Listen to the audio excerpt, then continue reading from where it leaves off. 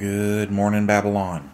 It's another edition of Daily Edification, Daily Exhortation, brought to you by the Spirit and power of Yahweh, Bahashim, Yahweh Shai, Bahashim HaKadosh. All praises and glories definitely due, especially in these times. Double honors to the elders and apostles of Great Millstone who taught me this truth and who keep me in this truth. And Lord willing, I am one of the elect, because I know they are. It's just point blank, period.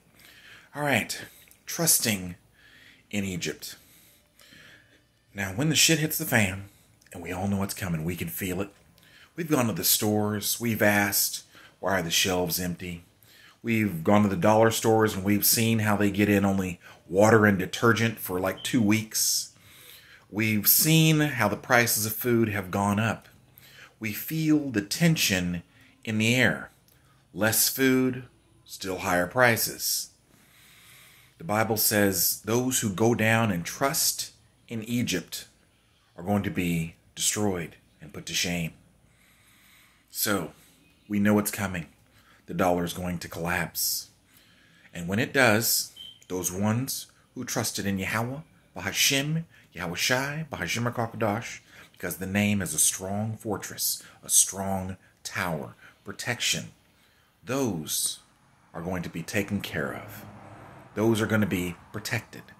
They're going to have food. They're going to have drink. They're going to have shelter. They're going to laugh. They're going to be merry.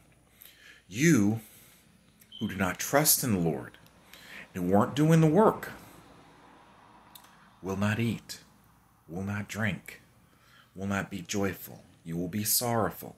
You will cry.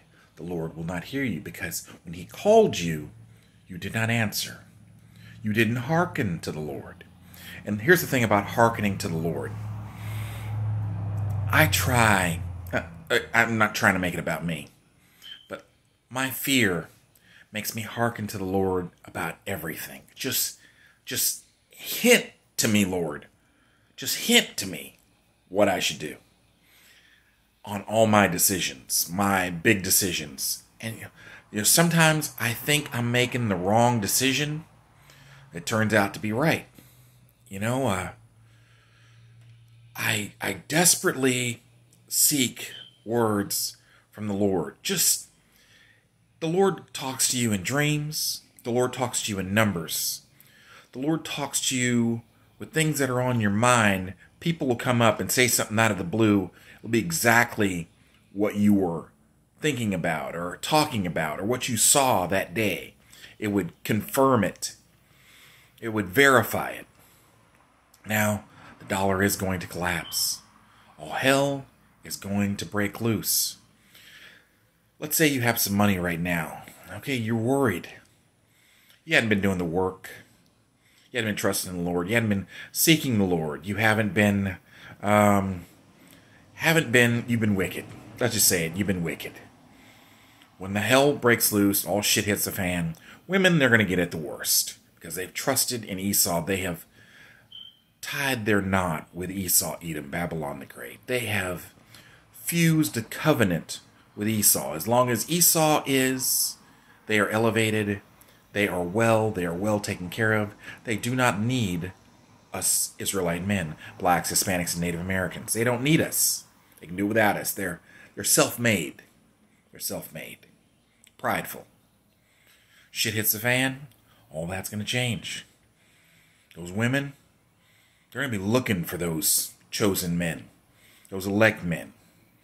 They're going to be crying to the Lord. The Lord's not going to hear them. See, a woman is saved. Oh, let's start at the beginning. Yahweh, his son, he is the head. Yahweh is the head. Yahweh Shai is under his father. Yahweh Shai saves the elect, 144,000, and the remnant. Okay? The elect men, the 144,000, save the women. A woman is saved through her husband, through her man. Okay? All these women going around saying, I'm married to Christ. Jesus is my husband. Yeah, that's out the window. That name, profane, out the window. They're done. They are done. Everybody walking around saying, I'm saved. The Lord saved me. I'm born again. I'm saved. Jesus has saved me. No, they're done. They're done. Whosoever shall call upon the name of the Lord shall be saved. The elect men of Israel are calling upon the name of the Lord, the sons of God, the sons of Yahweh. And those ones who do not call upon the name of the Lord, and who have not hearkened, who have not done the work, who have behaved wickedly. At one point in time, we were all wicked.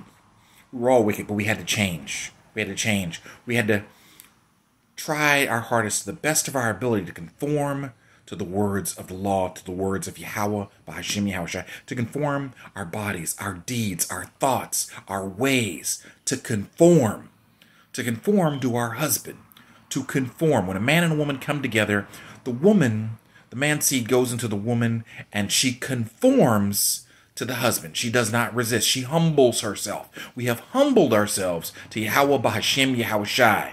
We have humbled ourselves. We are his wife. We are his bride. We are his woman. He fights for his woman. If you are not his woman, he will not fight for you. Okay? Your prayers will not be heard.